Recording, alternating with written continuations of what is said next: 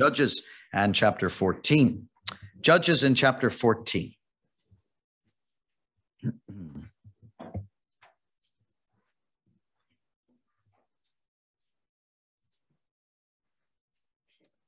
Judges chapter 14. I'll read the whole chapter with you. Verse 1. And Samson went down to Timnah and saw a woman in Timnah of the daughters of the Philistines. And he came up and told his father and his mother and said, I have seen a woman in Timnah of the daughter of the Philistines. Now therefore get her for me to wife.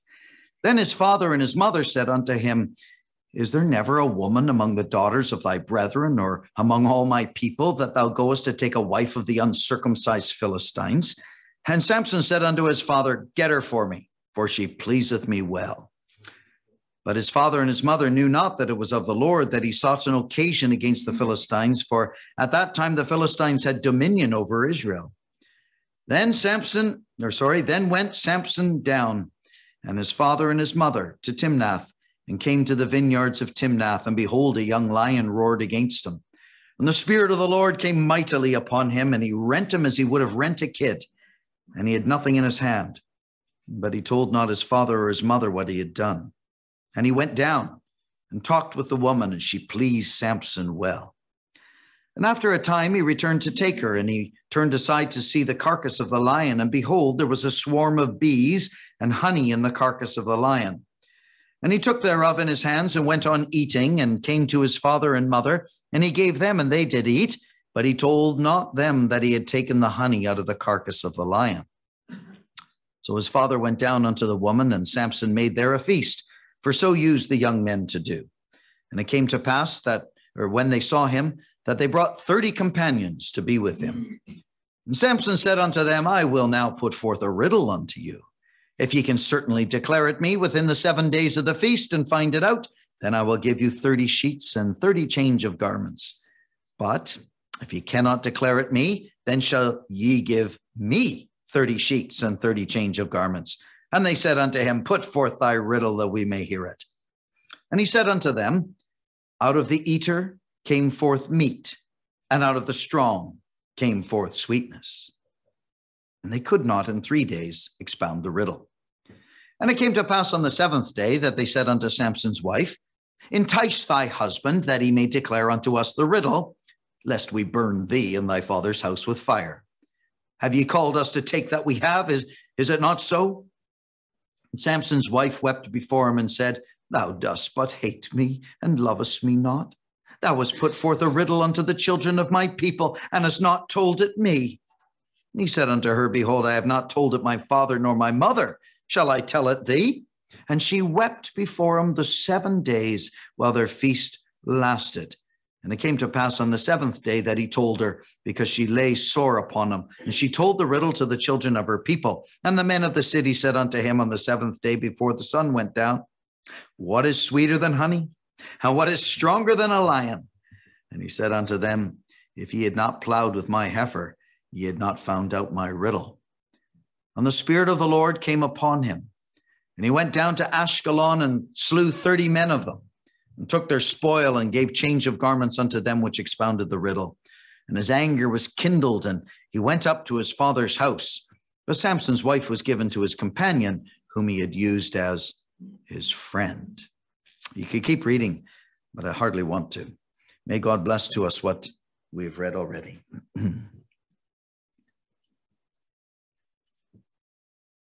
On Monday, we considered poison in Philistia. We're going place to place with Samson. We're on a bit of a tour guide. I'm kind of curious, every day where Perth goes. And so I ask. Nobody knows until the last minute. And so I don't know. I just think there's a bit of a mystery. And you love going here and you love going there. And everything's just... And we're going on a tour, though. We're going on a tour with Samson, place to place. There was poison in Philistia. What was needed was a separated, consecrated, sanctified man. That's what we need. That's what God knew that they needed. And so he sends Samson in to be a Nazarite. We considered a bit more of that yesterday when in Zorah, where his parents lived, we saw a zeal in Zorah. So the poison in Philistia was met by the zeal of the Lord and the zeal of the woman and the zeal of the man. And then we see a man now full of the Holy Spirit beginning to move. Well, today I'm calling it Teasing in Timnah. Teasing in Timnah. We're going to have a riddle or two. We're going to have a bit of jesting, a bit of joking. We're going to have some cover-up operations. We're going to see a little bit a man who has a vow. If I had a subtitle with this, I would call it Flirting with Fire, because he's going to just start to play. You know, some people play church. Some people play church. They take that which is holy and good, and they just dumb it all down till all they're doing is playing church. Well, we might just take a look and see what consequences can result when we begin to flirt with fire. We begin to walk on the edge. We begin to just have riddles, teasing in Timnah. Now, you recall the complex character of Samson. I told you at the beginning, sometimes he's so spiritual, he's like a picture of the Lord Jesus. In fact, I'm going to see him like the picture of the Lord Jesus right in this chapter. And then he's so carnal, he causes us to blush. And so he's meant to be separated. So are we. We're not to become like the world to try to attract them. We're to show that we've got something totally different, so that they can see that where they are in their sins and where they are in all of their things and their wickedness, that they're to see that we are different because we have something. We've got eternal life. And so while we are friendly, and while we would mix and rub shoulders, and we do have to go to feasts, 1 Corinthians 10 says, and you be disposed to go. There's weddings to go to, there's funerals to go to, there's various functions you have to go to with your work and such. But what we want to remember is that Samson was mighty and strong and filled with the Holy Spirit whenever he was recognizing his vow. I like the fact that there's 7 times mentioned in this book, the Spirit of the Lord, the Spirit of the Lord. Othniel, linked with him is the Spirit of the Lord. Gideon, Jephthah, those are 3 times the Spirit of the Lord comes upon them and is working. And with Samson, there's 4 more. 4 more. I find that most instructive, that we have the Spirit of the Lord came mightily upon him. Well, Samson's going to play with that fire. There's a verse in the Bible that we should remember. It's in Proverbs chapter 6 and verse 27 and 28. Can a man take fire in his bosom and his clothes not be burned? Can one go upon hot coals and his feet not be burned? I know that's only a proverb, but it helps us to realize that when we begin to flirt with fire, when we begin to disregard the sanctified life that we're meant to live, when we begin to set aside the word of God and its demands, and yes, this is an extreme lifestyle. People talk about the extreme sports and extreme. I tell you, if you want to get your heart raised, try taking a suitcase full of tracts and Bibles into a country where you're not allowed. My heart never went below 120 for about 3 months. I thought it was great. I was on an eternal high. I don't think my wife could stand me, but anyway, we'll just leave that. I tell you, if you want an extreme sport, I met a couple. I thought they were great. We met them in China, actually. And we're there for a few months to do some things. And so while we were there, we met this other couple, and I thought it was marvelous. Do you know how they met? As teenagers. She had a knapsack full of Bibles, and she was taking it in from Hong Kong into mainland China. I'm going back a lot of years now. And she was smuggling it in, and she was so tired she couldn't get the backpack on after she had stopped at the top. And out of the shadows, a big American fellow steps and says, "Let me help you."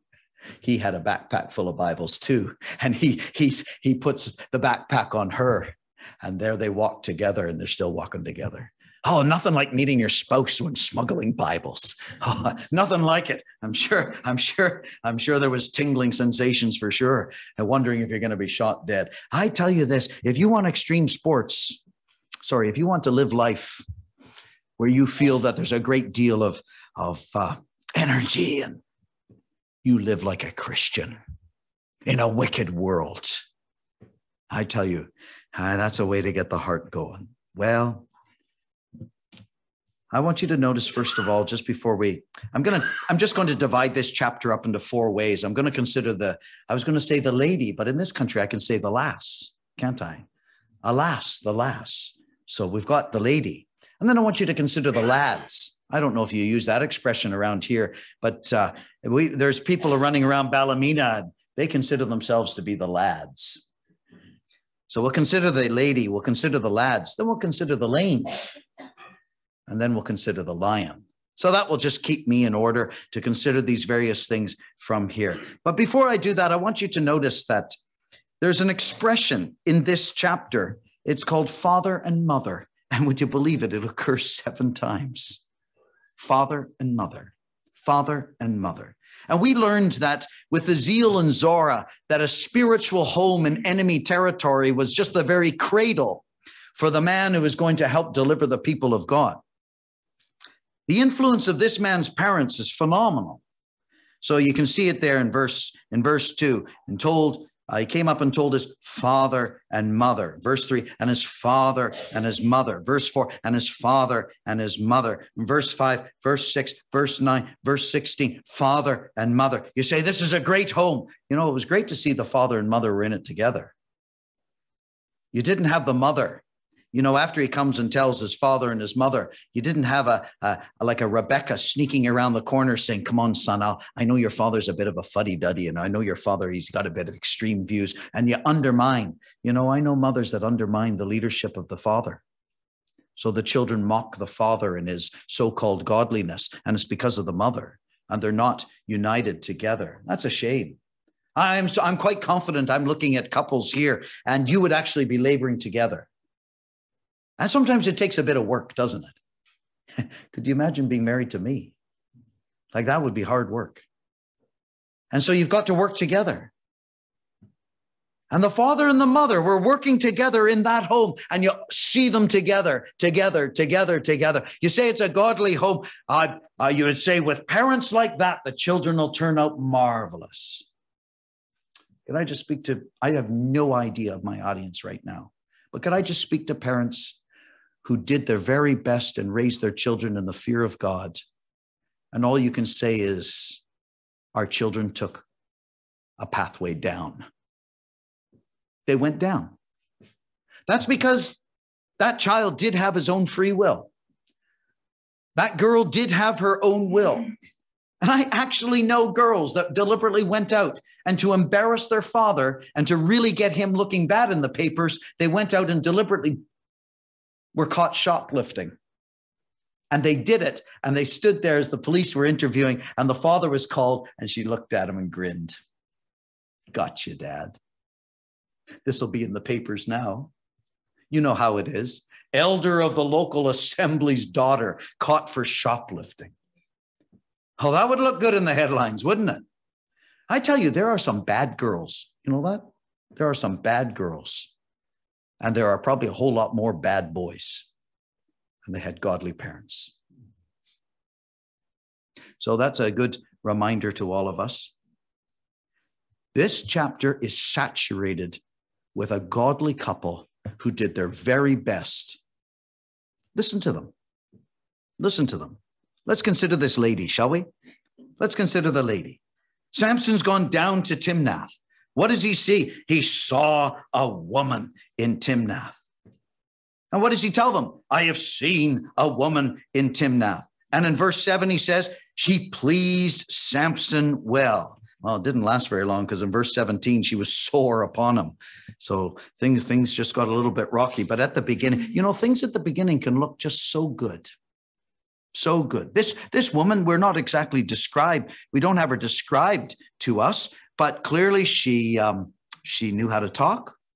She knew how to please Samson well. She appealed to the man, whether it was in her looks or whether it was in her nice gestures or whether it was in the way she was able to, she made him feel good. Oh, there's nothing like a woman to make a man feel good. Oh, he felt so good about her. And so he says, well, she pleased him well. And the parents sensibly recognized that it's perfectly natural for a man to marry a woman. Perfectly natural. And so they didn't say, oh, no, you don't look at girls. Girls are bad. You don't do that. You just live with your mommy and your daddy forever, and we'll take good care of you. They weren't silly. They recognized the course of nature is such that there will be an attraction. I state carefully, there will be an attraction between a man and a woman. Do I need to say any more? That's a perfectly natural and a God-given attraction, that a man would desire a woman and a woman would be attractive and attracted to a man. And now there is God's way. And so they recognize that. And they didn't say, you can't have a wife. They said, look, have a wife, but make sure she's of the daughters of thy brethren. Make sure she's among our people. Why are you going to the Philistines? So this will just helpfully bring me into a topic that everybody knows, but just allow me to state it again. It says in 2 Corinthians in chapter 6, be not unequally yoked together with unbelievers. So that would mean that it was actually wrong for him. And the parents called the Philistines what they were. They didn't have a mark upon them that signaled that they were in a covenant relationship with Jehovah. These were the ones, these uncircumcised Philistines. They were not following Jehovah. They were not devoted to Jehovah. Samson, would you wake up? If you take up with that girl there, you're going to have a life that will be out of fellowship with God. You're going to be led down the wrong ways. You're not going to be able to marry in the Lord. There's a good expression. In 1 Corinthians chapter 7 and verse 39 is the little expression about a woman that if her husband dies, she can remarry. And then it just adds, in the Lord. In the Lord. That's a lovely expression. Children are to obey their parents in the Lord. The wives are to submit themselves unto their own husbands as it is fit in the Lord. So that's a qualification. That is a restriction.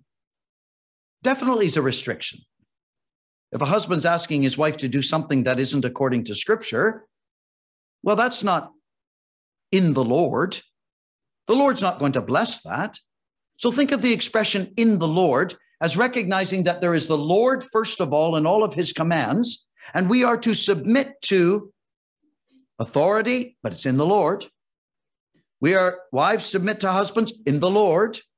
Children submit to obey your parents in the Lord. A woman is to be married in the Lord.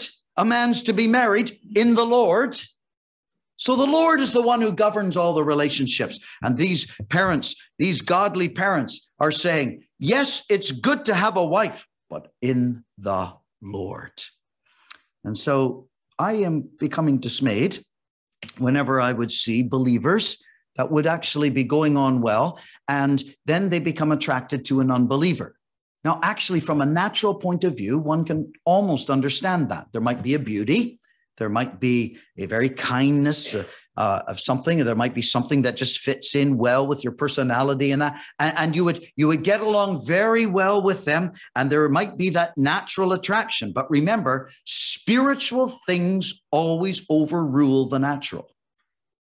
So it is natural to want to be married, but you're to marry in the Lord. You are not to be unequally yoked with unbelievers. In other words, do not marry when you have the choice. You would feel very sorry in some cultures where some girls don't have any choice and they are married off and they have no choice. So we're respecting that. But where you have a choice And I think, as far as I know, arranged marriages are not a big thing in Scotland. I mean, half the older sisters are working on it, but but we're not. I won't go any further on that. And interestingly enough, arranged marriages have a better success rate than when we choose our own spouse. So maybe older people actually know something. They know a whole lot. They know about compatibility and such. I'll leave all of that, because here in Scotland, it's the land of the brave and the land of the free. And you can go and you can just marry whoever you want. No, you can't. You can't marry whoever you want. It has to be in the Lord. Now I'll just step one further. What is courtship? Well, courtship is that time in our society where you spend time together before you're married. You don't have the privileges of marriage, but you do get to know one another. So if you're not to marry an unbeliever, don't court one. Don't date one. Is that another word? Do we still use that in 2022? I have no idea. That's the trouble. I'm getting so old, I don't know all the buzzwords, right? Apparently on invitations now to weddings, they'll say +1. I said, +1? What's +1? Well, apparently if you're single, you get to bring your escort. So I guess all the boys will take their mother or something. I don't know what they do. But so don't marry an unbeliever. That is actually that's a red line, okay? Draw the red line. Draw the red line. If you want to have a home for God, don't marry an unbeliever. So don't court an unbeliever. Don't date an unbeliever. Of course, there are friends that you would have. We have them all over the place. There's a huge difference between being friendly to a girl and dating a girl. I don't need to be any more explicit than that. Huge difference. So guard your heart, young brother. Oh, you say, there's not enough believers to go around. I'm never going to be married. I know a young brother, and he actually wasn't very marriageable. Do you know what I mean by that?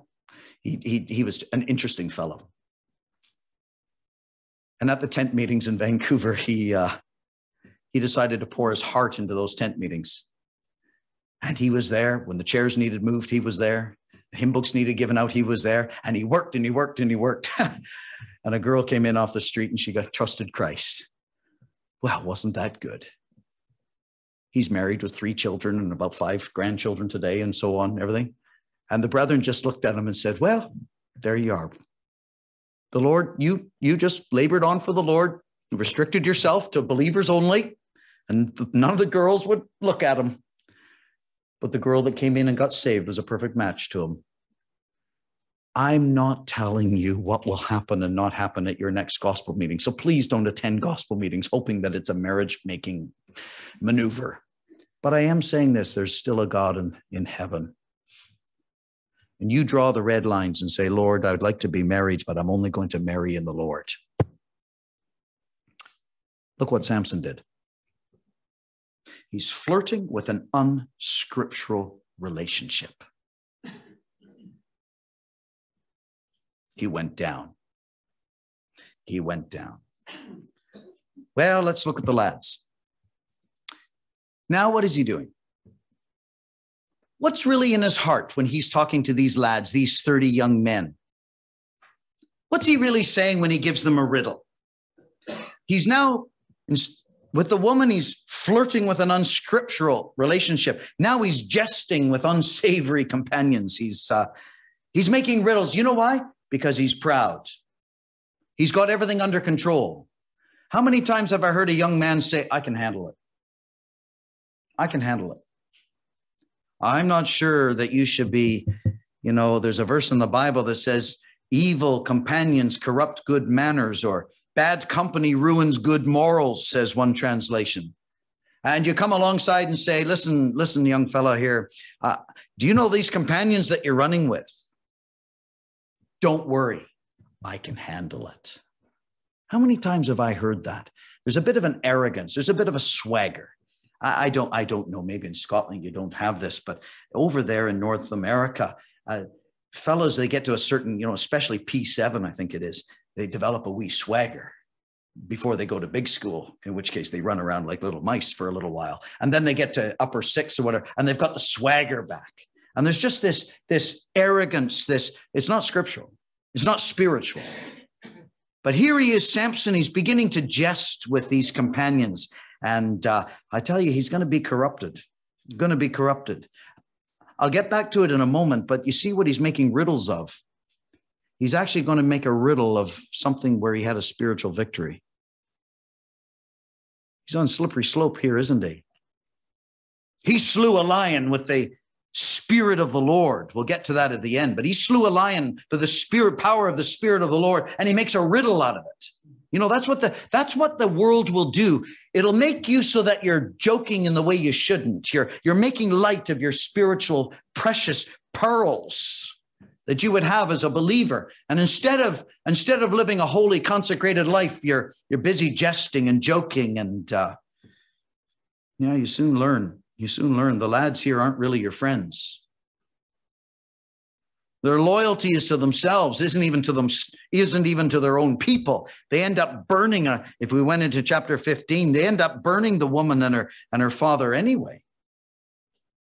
Listen, the world is just a cesspool of joking, evil companions.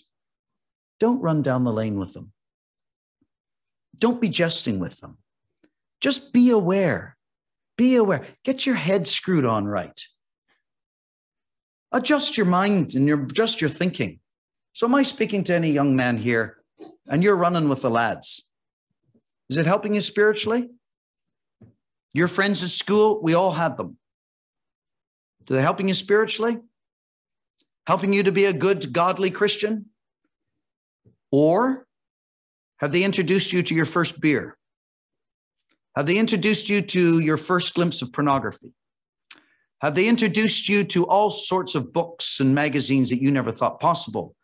I know hardly anyone reads anymore. Have they introduced you to screenshots, whether it's TikTok, Instagram, Twitter, or even this very old thing that only grandmothers look at, Facebook, whatever it is? Have they introduced you to all of those things? I'm not a fool. When I said it to my own boys, as I've said it to you now, just now, I know what the lads at school are like. And the girls are quickly behind them. And all that's being traded back and forth is doing you no good. Do you know what you might have to do? You might have to get up and walk away. The first look identifies what it is. The second look is lust. Do you follow me? Do I need to be any more explicit? This world is a cesspool. And it's ruining Christian testimonies of old men as well as young. And young sisters, I speak to you too. Watch out for the lads. Actually, it did take the Spirit of the Lord in verse 19 to actually deal with these lads in a way and to get shut of them and to get it all. The Spirit of the Lord thankfully delivered them from the lads, if I could put it that way. He had to go down and and he slew 30 men and got the sheets and the garments, and he brought back and he gave it to them. And that was it. That was done. He was done with the lads. So the Spirit of the Lord can help you. Brother, sister, the Spirit of the Lord is able to help you. Cry to him. Ask him to help you, and he will help you. There is victory. You don't have to go down the lane with the lads. You don't have to go down those pathways. You can stand up and cry to God, and God will give you the victory. And I say that with confidence, not because any victories we claim for ourselves, but we give God the credit for delivering us time and time again. And you learn to trust God. Doesn't matter how old you are, how young you are. You can have a personal relationship where the Spirit of God delivers you from this present evil age, and learn to trust the Spirit's power and say, Lord, deliver me again. And he does. Remarkable ways. Remarkable ways. There are, well, maybe we should go to the lane. We had the last unscriptural relationship. He's flirting with her. Then jesting with unsavory compassions. Now he's dallying along unseemly pathways. 5 times it says he went down. Look at verse 1. Samson went down to Timnah. Verse 5. Then went Samson down with his father and mother to Timnah. Verse 7. He went down. Verse 10. So his father went down unto the woman. He's causing others to go down now. And then in verse 19, you have there that he went down to Ashkelon. Down, down, down, down. That's not the Christian pathway, is it? He's dallying along this pathway that is, well, you know what it did? It was the road to compromise. What's he going to compromise? His vow. Did you notice that he wasn't allowed to touch anything as a Nazirite? Did we not get that the other day? Not even a grape, not even a raisin, nothing. Aye. So what's he doing now? What's in verse 5? What describes Timnah? What's the one characteristic of Timnah? It says to Timnah and came to the vineyards of Timnah. This pathway is a pathway to compromise. This pathway is taking him to a place where everything exists that he's not allowed to touch. Now, if I could just stop there for a moment, would I be correct in saying that there are some streets that you shouldn't go down? There are some lanes that you shouldn't be going on. There are certain places, whether it is virtual or real, that you're not to be dilly-dallying around. Look, you'll not be tempted if you don't swipe. You'll not be tempted if you don't travel past all those disreputable establishments, especially you find them in large cities. 2 young men came to visit us in Tokyo. They didn't come to visit us, but we visited with them because they were just out to see the world. And they were Christians.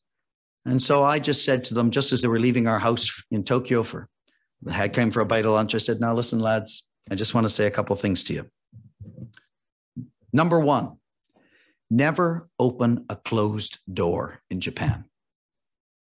By that, I mean, do not go into any of these places that will be bright lights at night. They look like they're a simple cafe, a sushi place. Don't go into them. Behind that closed door is absolute iniquity. And I said this, in Tokyo, there's 30 million people and no one will ever see you. There's no accountability. You'll not be running into one of the brethren. You guard yourself. Don't go down any of these lanes in Shinjuku or Shibukawa, or just don't do it. Oh, yeah. You know how it is. Because I said, no one will ever know where you are. So you have to guard yourself. You would never believe it. 2 days later, I'm in Shinjuku, where 19 train lines converge and 2 million people go through a day. And the big long train carriage is about 8 to 10 cars, and each car can hold 200 people, and each car has 4 doors on it. And I'm standing there on platform whatever on the Yamanote line, and the doors open right in front of me, and there's the 2 fellows standing right there. I said, well, maybe there is accountability. The Lord knows all about you, brethren. And off I went. And I'd never seen such white-faced 2 young men. You following us? I said, I hadn't a clue where you were. The Lord knew. I'm just saying that to just give you an example that you need to guard yourself. Don't go down certain lanes. It's the road to compromise. He was going to end up marrying an unbeliever. He was going to end up having an unclean carcass that he was going to be touching. And sadly, he took his father down the same pathway. I want you to notice that it was a road to conflict. There's a road to conflict. Now, I do know that the Lord was in it all and was looking for an occasion to get the fight started between Philistines and Samson. I do know that. But I just want to apply it in this way. It was a road to conflict. There's a conflict. He was going to meet the devil in the form of a lion. He's going to meet devilish people, these lads.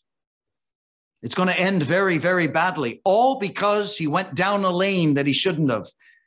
And I just find it so sad. And I've sat down with people, as you have too. And I've looked at a young man straight in the eye, maybe a middle-aged man, and say, where did it all go wrong? Where did it all go wrong? He says it was the perfect storm. I said, yes, but where was the first step? Thinking of another assembly where 12 young men on the same morning were excommunicated from the assembly. Same morning, same assembly, 12 young men. I knew them. And I sat with one of them later and said, where did it all go wrong? Well, he says, it started by us listening. I'm going back a ways. This is before internet. Started by us listening to the radio after 12 o'clock. And then we started visiting certain places in the town.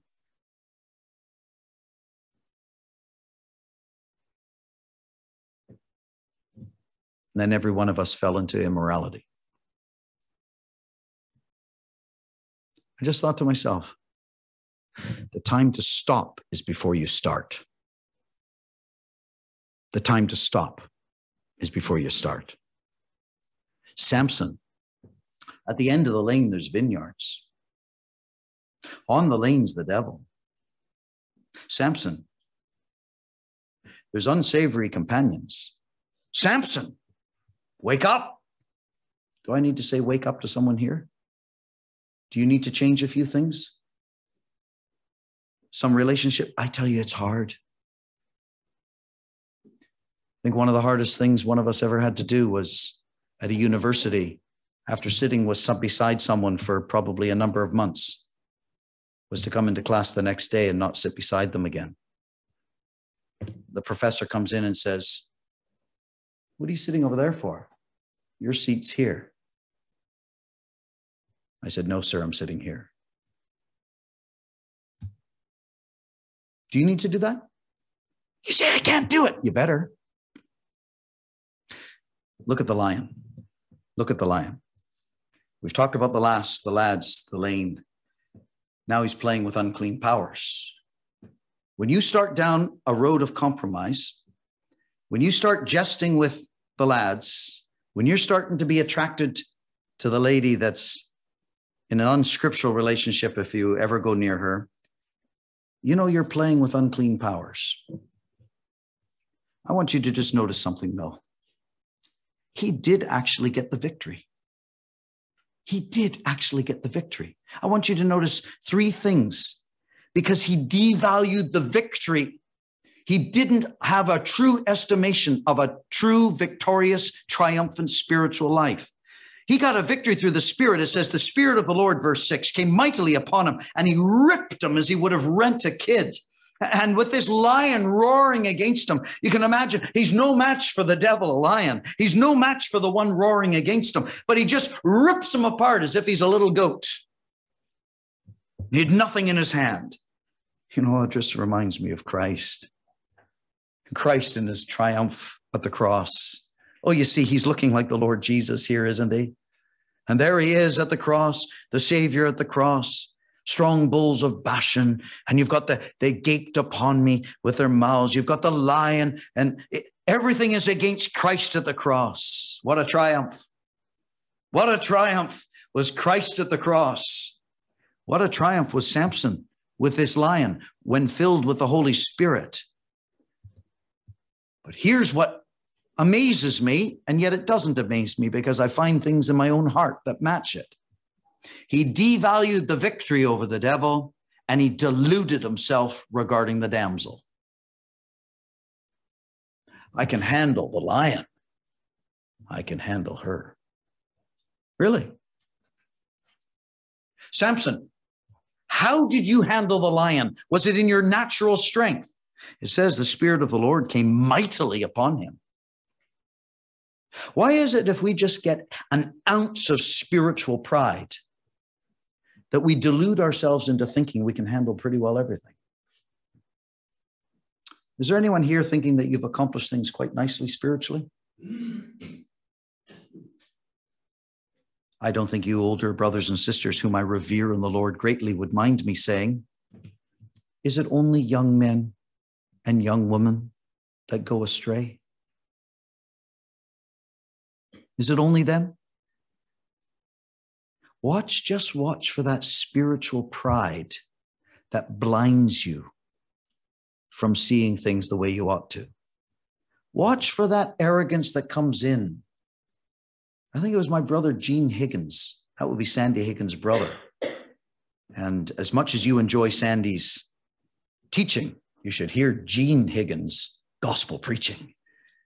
And I enjoy him. He says to me as a veteran evangelist to a younger man, he says, you watch yourself carefully when there's two things in your life: spiritual success and physical exhaustion.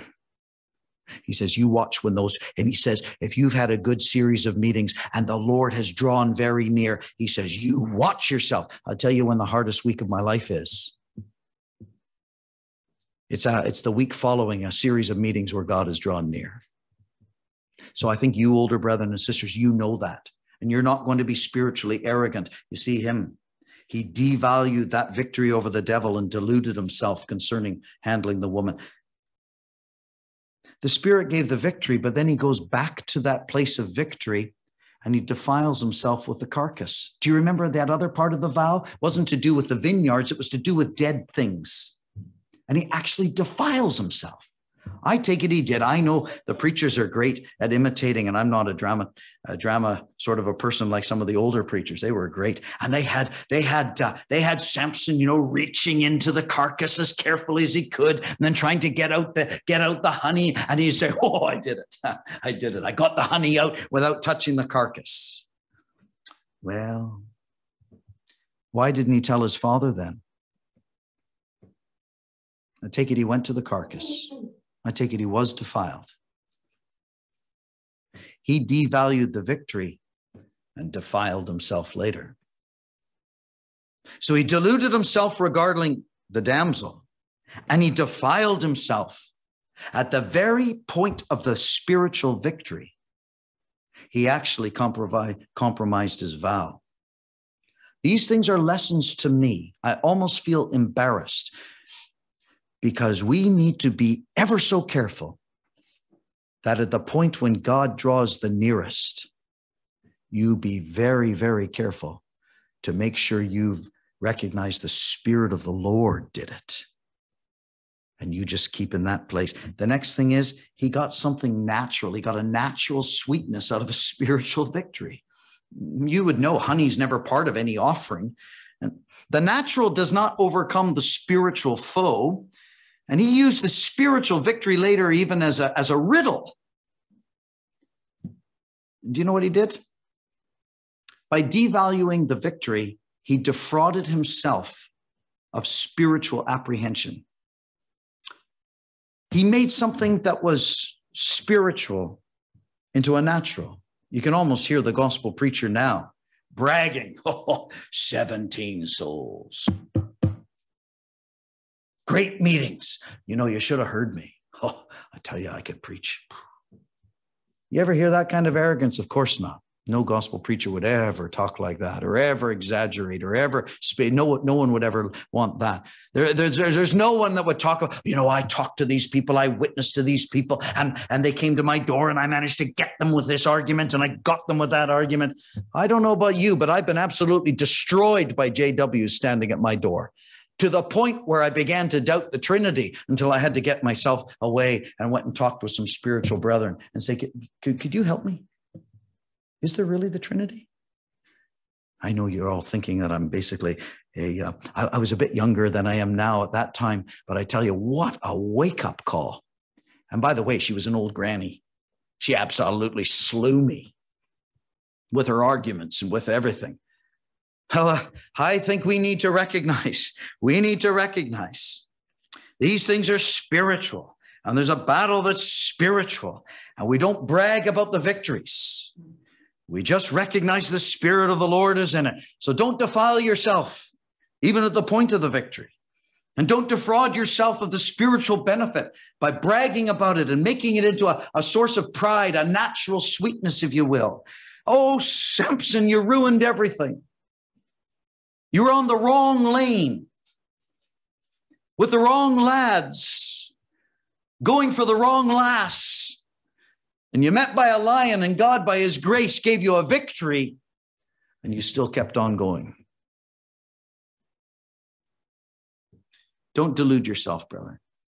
Don't defile yourself. And don't defraud yourself of the spiritual apprehension. Oh, God did it. So that's why when you've had your greatest spiritual victory, you get home and down beside that chair or that bed or that place where you go to meet with the Lord.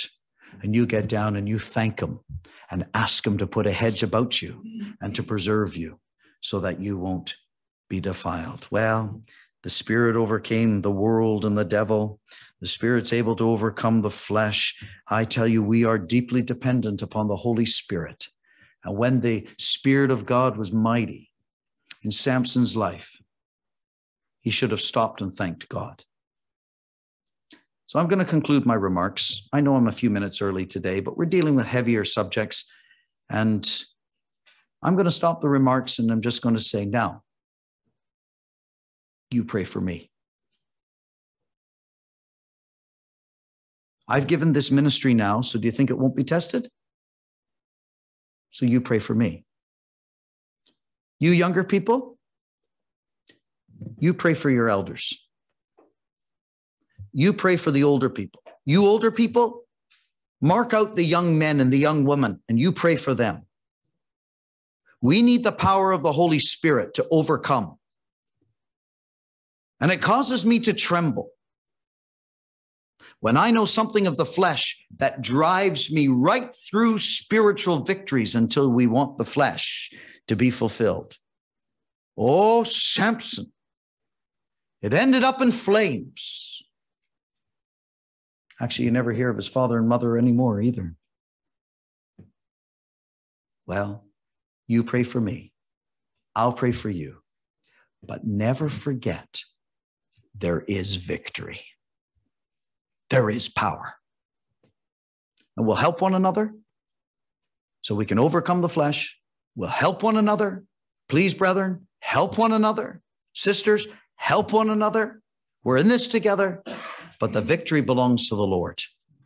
So let's not be attracted, flirting with unscriptural relationships. Let's not be jesting with unsavory companions. Let's not be dilly-dallying along compromising lanes. And let's give the credit to the Holy Spirit when the victory comes. May God bless his word. Let us pray.